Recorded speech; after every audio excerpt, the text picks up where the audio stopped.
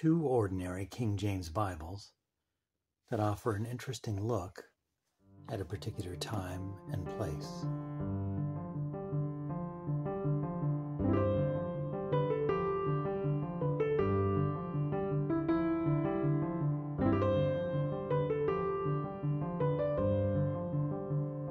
Hello everyone. Today we're going to look at these two rather ordinary looking King James Bibles. There's nothing on the exterior that is of any particular interest, but there's some information inside each of them that provides a interesting snapshot of where these Bibles came from, the family that owned them, and that's what I would like to talk about today. Both of these are King James Bibles from the first half of the 20th century, and they are relatively cheap Bibles. We're going to look at this one first, the smaller of the two. The cover on this is some type of cardboard or paper stock with a leather-like, some type of a textile. You can see it's fraying, and it's some kind of fibrous textile or canvas or some sort of fabric that's covering that. Has a yap that has been bent over the years. My father found these two Bibles, presumably at the same flea market or thrift. This is a King James Bible, and the only publisher information I can find is this Presbyterian Bookstore, 6th Avenue and Wood Street, Pittsburgh, made in USA. I see no other indication of who produced this Bible. At the beginning here, there's not even the epistle dedicatory that you would find in many King James Bibles. There is an inscription here, and I'm going to show a little discretion in covering up some of the name. But this was awarded to someone named Mary for perfect attendance at Polish Methodist Episcopal Sunday School, October 1932 to October 1933. And then there's a verse here, "In all thy ways acknowledge him, and he shall direct thy paths." Proverbs 3, 5, and 6. Perfect attendance at Polish Methodist Episcopal Sunday School.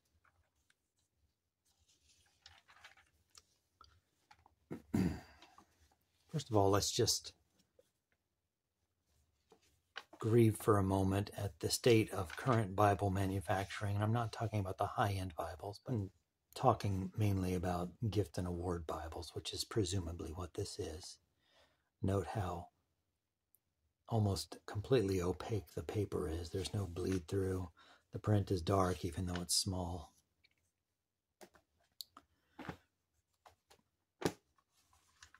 From the beginning, you see that you have no references. There are section headings, and at the top of each page, rather than the reference in the corner, we see kind of a subject heading, which on the very first page, the subject heading "Worship and Murder" is particularly grabbing.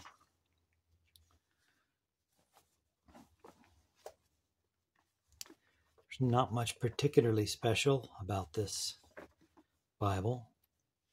This presumably was in the Bible when my dad found it. And this Bible was used by a family, and they did record births, deaths, and such like, which I'll come back to in a minute. At the end of this particular one, there are some aids that you wouldn't normally find in a gift and award Bible. They have a calendar for daily reading. This one is not self-pronouncing, which I find easier to read when it's not, but they do have assistance with pronouncing proper nouns, names, place names, and the like. In the back, there are some Bible study tips, articles, and such. Harmony of the Gospels is included, and a number of maps. There's some water damage in this particular Bible. Maps are such that you would find in many Bibles of this age, which are nostalgic for me. They look like the printing on an old globe I used to have on my dresser in my bedroom as a child. Presumably this Bible was printed in the early 30s or late 20s, since it was given in 1933 as an award. The family surname is a Polish or Eastern European surname. And I was unable to find much on the Presbyterian bookstore in Pittsburgh. I don't know if it doesn't exist or if the name has changed. And if they were indeed the publisher of this, I'm assuming they would have contracted a publisher to do that for them, but they sold this under their own imprint, which is interesting and unique. Second Bible was given to a member of the same family from the same church. Somewhere around 8 years later, 8 to 10 years later, 8 or 9, I guess, June 1942, presented to someone named Helen from the Polish Methodist Church. So the family was still attending that Polish Methodist Church. This is a slightly more well-appointed Bible than the previous one, which may indicate an increase in the financial health of that particular congregation. I'm not sure, or just Bible publishing had advanced. This also is a King James version. This one produced by International, the John Winston Company, Philadelphia. This one is self-pronouncing, which may be helpful to some. I find it interferes with my ability to read. There are center column references in this one, chapter numbers at the corner to make it easy to find. Again, the paper is just wonderful. It has yellowed with age, some oxidation there, but still it's superior to the paper used in lower-end Bibles today. This one also has some helps at the end.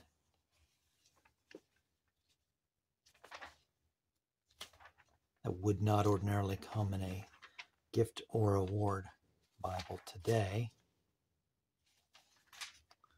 which in the 30s and 40s, there probably wasn't the full range of Bibles from cheap to insanely expensive that we have in today's market.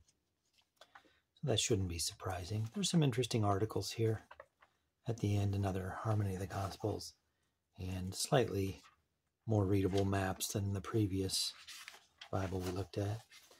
So these were given to young ladies in a immigrant family, and because the owner of this Bible took the time to fill out some names and dates, births, marriages, and deaths, I was easily able to locate this family.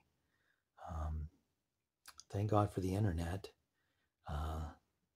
Ancestry.com, I could find census records from the 1940 census and find these two sisters living in Pittsburgh, in an area of Pittsburgh that's on the map now as the Southside Flats, where a number of Eastern European immigrants settled, drawn, I think, primarily for work in the steel mills and such like.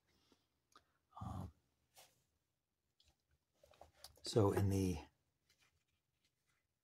early 1900s, this family was living there and attending a Polish Methodist church, which is interesting. The mother and father, born at the very tail end of the 19th century, according to what I could find on Ancestry, were born in Poland, but apparently immigrated before the first child was born, and likely came to Pennsylvania not as Methodists, because Methodism really did not gain any type of foothold at all in Poland until early in the 20th century. Poland, as you might expect, largely Catholic and Orthodox, but they're, Protestants are the kind of the third largest Christian group there.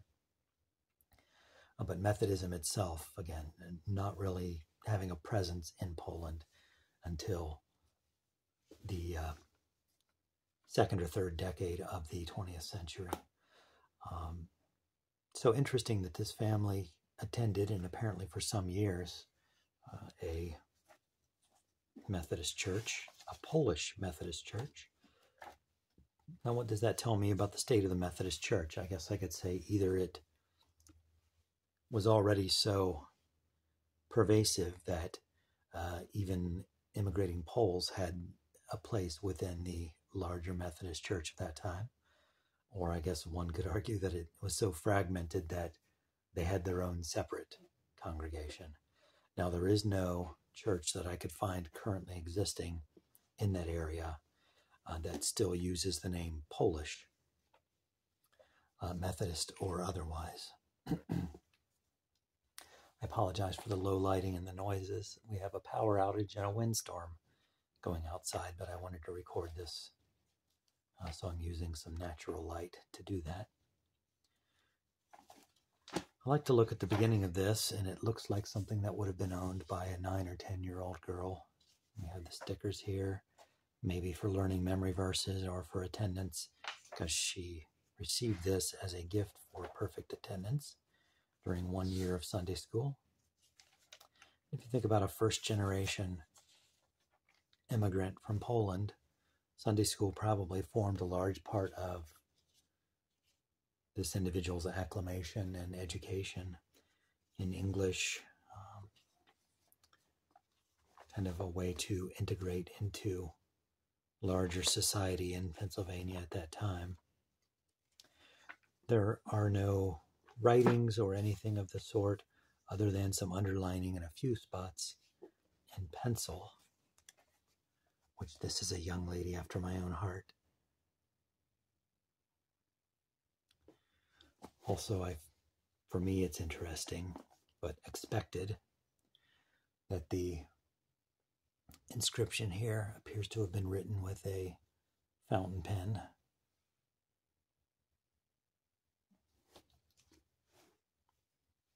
So, 2 sisters, 2 Bibles, 8 or 10 years apart, both received when they were 8 or 10 years of age.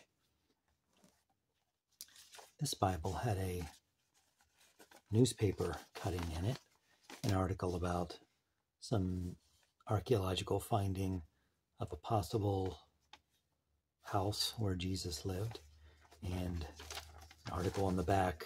There were some dates from the 1970s, so this Bible presumably was still in use by someone in the household up until the 1970s. One wonders the circumstances whereby both of these Bibles would have shown up at the same flea market. Or at least I wonder.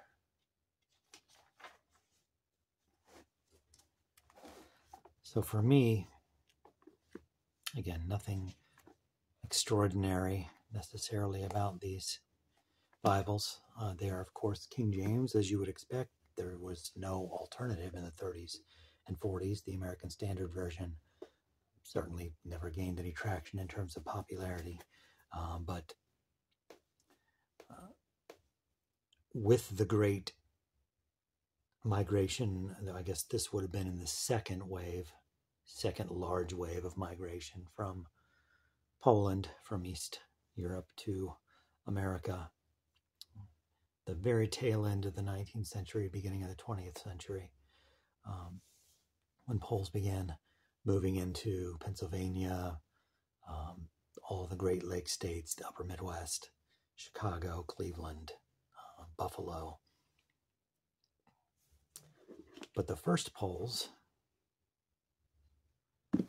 speaking of King James, the first polls came to North America in the 1600s, the beginning of the 1600s, and settled at Jamestown. They were brought along as workmen to help build the Jamestown colony. Jamestown, of course, named after King James, for whom we also have named the authorized version of the Bible, the King James Bible. So that was an interesting tie-in, I suppose. Anyway, I just thought it was fascinating to do a little research since the previous owner had taken the time to fill out family names and dates. They were easy to find.